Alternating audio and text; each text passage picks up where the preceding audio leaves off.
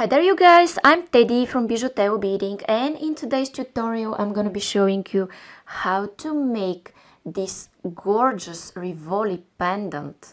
It's easy to make and I'm showing step by step, so I'm sure if you find the right materials you will be able to do this even if you are beginner. If you wanna see similar videos, down there in description I have a whole playlist with similar tutorials with crystals, and also, if you become a member, you will see a tutorial for a similar ring. Check description for full list of materials and other useful resources like my Facebook page, where you could share your beautiful designs that you did following my tutorials. If you're new here, consider subscribing with the bell, and thank to all of you that like, share and comment. You help me so much. Now without further ado, let's get started with the list of the materials.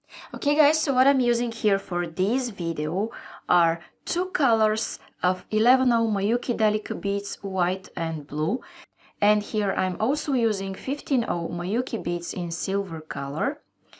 This is a pendant holder, or a bezel also called, and this one here guys is amazing 18mm Rivoli crystal that my friends from Beading School by Sandor have been so kind to send me.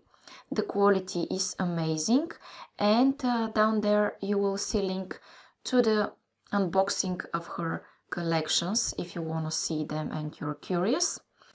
Now I will be making a pendant with this amazing crystal here. What else I'm using is Fireline. Here I use size 0.17, but it will work also really nice with 0.15, which is 0.006 inches. And by the way, you could check description for full list of materials, the mentioned videos of the unboxing, also Facebook and Instagram pages where you could share your beautiful work that you did following my tutorials, and you will see what you get if you decide to become a member of this channel, which now, besides the other perks, is a course 5 unexpected designs that you could do with peyote stitch. And there I'm showing a gorgeous ring with 14mm chaton crystal, which is bezeled the same way with peyote. Okay, and let's continue. This is size 11 beading needle. I think you could do it with size 10 as well, but with 11 or 12 it will be easier for you. And here I'm using scissors and I'm also using pliers. Okay, and now I'm gonna be taking a little bit more than an arm span of thread on my needle, and I'll be back. Okay guys, and how I'm going to start my work? I will start it with a peyote bezel.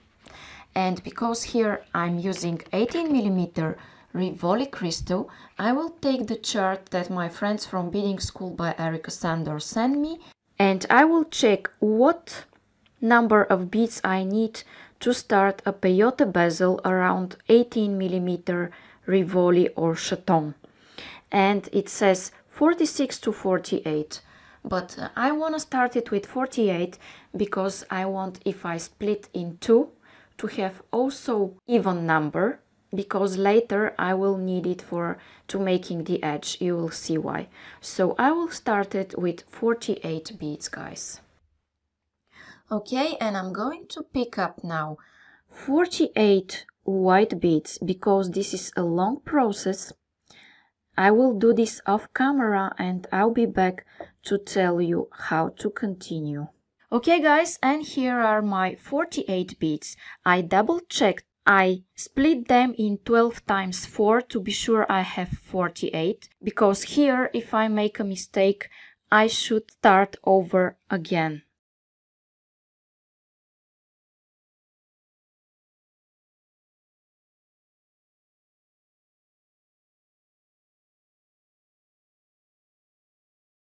Okay. You could do it with a stopper bead if you want. Now I'm showing it in this way. If it's easier for you, add a stopper bead before you start it. Okay, and I want to go in this direction through some beads. to be sure my circle is securely closed. Okay. Now maybe you think it's too big of a circle for this 18mm Rivoli. You see, it's obviously bigger, but now when we add the next row, the beads go zigzagging, and this is, in fact, these are 2 rows of peyote stitch, and when I add the next row, there will be 3 rows. If you're confused now, don't worry, you will see what I'm talking about, and this ring here will shrink, and I will be able to bezel this Rivoli with it. Okay, so now the next row is really easy. I just need some of the blue beads that I have here, the 11/0 blue beads. And what I'm going to do is, as I'm exiting through one of those white beads here, I'm skipping the next one that's on my way and I go through the following. Okay, and I pull. And I pull from here as well, because since I didn't add stopper bead, it might be a little bit loose at this step, only in the beginning. Okay, then I take 1 blue bead, I skip the one that's on my way, and I go through the following. Just skip one and go through the following all the time. And when you pull from both sides, this is what you have. Your beads are starting to zigzag, you see? Then again I need a blue one, skip the one that's on my way, and I go through the following. Okay, and I pull. I'll show you 2 more times and let you do this by yourself until the end.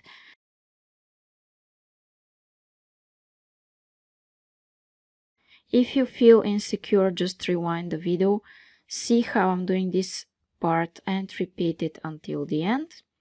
Okay, skip the one that's on my way and go through the following. It's so easy, really extremely easy. You should just pull in the beginning, and here you don't even have to pull from both sides anymore, just here. Okay, and I will continue this and I'll meet you here at the last step. Okay guys, and here I am where I'm adding my last bead from this row, and it should look like this. Here you should go here through the last white bead next to the blue. If you have 2 white beads, it means that you made a mistake and in the first row or in the second row, and you should go back and fix it. Okay, start over. And now guys, here what I have in fact are 3 rows of peyote stitch. Peyote stitch are count diagonally. Here I have 1, 2, 3 rows of peyote.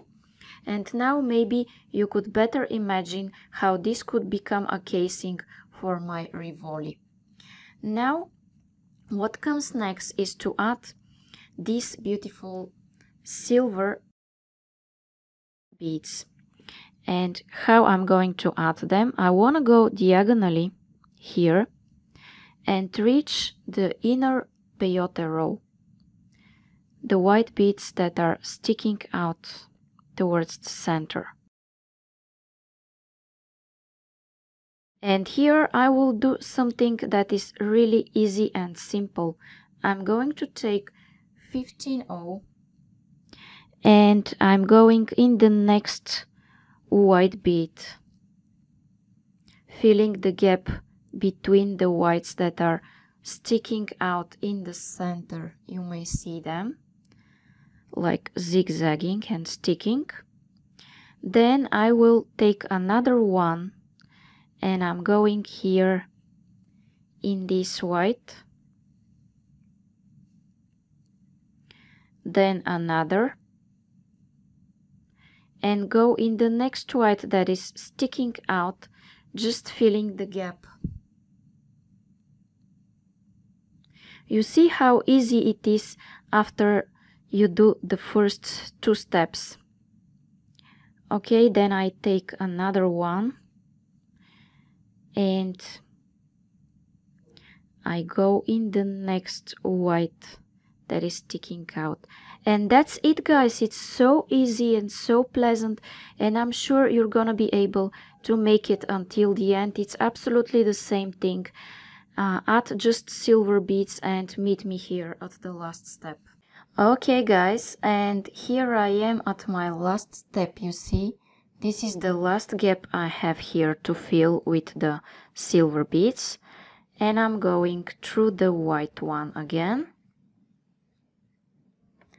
and I pull, and now I have this row ready. It was really easy and pleasant. Now what I want to do is go through this silver one here, and I want to make another silver row. And how I do this, I take just one silver and this time go through the following silver. Now I'm gonna be filling the gaps between the silver beads that are sticking out. Okay, then again I'm taking a silver and I go in the next silver. As I'm exiting through one of the silvers, I go in the following silver and I pull. And I will show you 2 more times and let you do this by yourself until the end. Silver and go in the next silver, only through the silver. Don't make the mistake to go also through the white. Okay, I'm going only through the silver and pulling. And then again I'm taking silver. And this, guys, makes my casing shrink even more, as you may see, and it will be easier to fit it on my crystal. Okay, I will continue this, and when I'm ready with this row okay, guys, and you see where I am. I'm here at this gap where I need to add my last silver 8-toe bead. Okay, and I have it here. And I do absolutely the same thing. As I'm exiting through one of the silver beads, I'm going through the other one and I'm filling this gap, and you see how it looks now. Okay, and after I added my last bead here, what I want to do is make another row, because you see now when I put my Rivoli, it looks a little bit wider for it. So I will do another row of 15 beads. Okay, and how I do this, I go through one of the beads that are sticking out the most and I take just one and I go in the other one that's sticking out the most, and this is absolutely the same thing that I was doing in my previous 2 rows. That is why I'm going to show you 3 steps of this one, and I will let you do this by yourself. Okay, just fill the gaps, guys, and make another row of these beautiful 15 beads and continue filling the gaps and meet me here at this part. Okay, guys, and you see here what I need to add is my last few beads from this row. Okay, I'm adding them the same way as I showed you.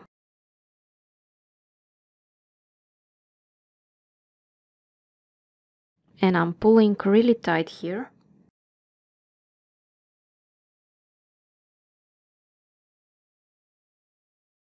Okay, and this one here is the last one. Okay, and now when I put my Rivoli, it's not loose anymore. And now what I need to do is go here in this direction through this silver and through the next 3 rows of peyote stitch, the 2 whites and the blue one. As I told you, you count them diagonally. Okay, and here, guys, I'm going to start absolutely the same thing that I did in the center in order to make my casing. Okay, I will go like this with 15 beads between the blue 11 beads to shrink the casing and fit it around the crystal, the so-called peyote bezeling. Okay, and now I will continue this and I will pull tight to make those beads go to the center of my work. Okay, I'm pulling tight and I will continue until the end of this row, and I'll be back to tell you what's coming up next. Okay, see you. Okay guys, and when I continued, this is what I have. I need to add here my last silver bead, and I pulled all the time to the center to make this casing tighter. And now I'm going to take my Rivoli and fit it in, because later I don't know if I will have the chance to fit it anymore. It will get too tight. And now what I do is that I'm going to add my last bead here, just like this, and I'm pulling.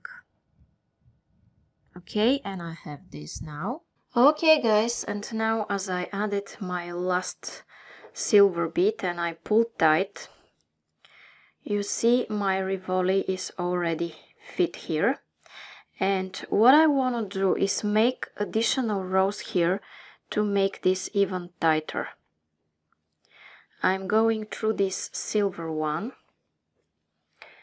take one silver and go in the next silver. Then again I take a silver and go in the next silver.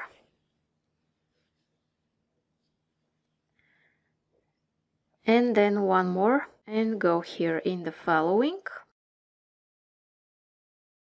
And I will continue this guys until the end, but it is absolutely the same thing that I showed you several times before. That's why I'm sure you're gonna be able to make it by yourself. Okay, continue this and meet me here. Okay guys, and here I am where I'm adding my last silver bead from this row, silver 15-0. And now you see when I add this one, everything looks nice and tight around this crystal, so the bezeling is successful. Now, what we're going to do next is another row of decoration. I want to go through the blue and through the following white in this direction. If you can't do it in one movement, first go through the blue and then go through the white. Okay. Then here I want to make a beautiful edge of beads. I'm going to use again these 15-0 beads. And I go in the next white bead. Okay. And I have this beautiful edge here. Then again I need 3. And I skip the blue one that's on my way and I go through the white. Okay, and I'm going to continue this guys until the end of this row. It's absolutely the same thing. I'm exiting out of white and going through the next white that's on my way. That's on my way in a straight line. Okay, and I pull. And I'm going to continue this until the end, and it's really simple and really easy.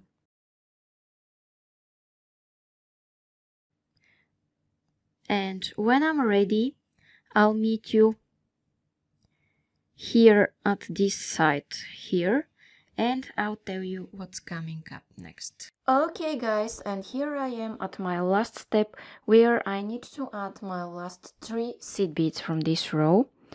And where I add them at the same place, exiting through one of the wires, keeping the black in the middle, the blue in the middle, and going through the following bead. Okay, now I have this. Okay guys, and what I wanna do next is go here through this silver and through the next one. Okay, like this.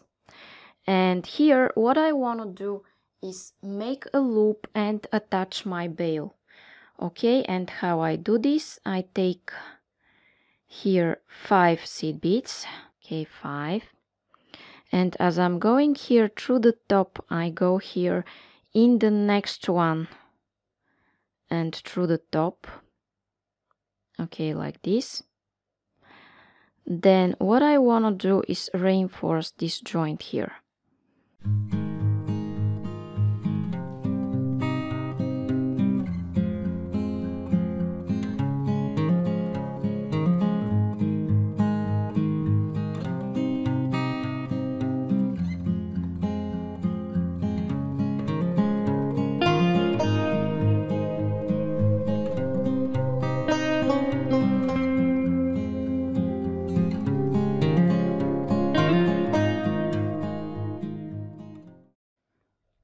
Okay, and now I want to go here at the back and go zigzagging through some beads and cut my thread.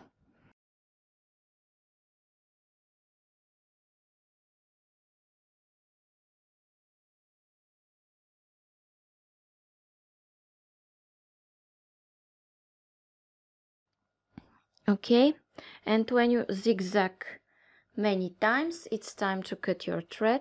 Okay, I'm cutting my thread.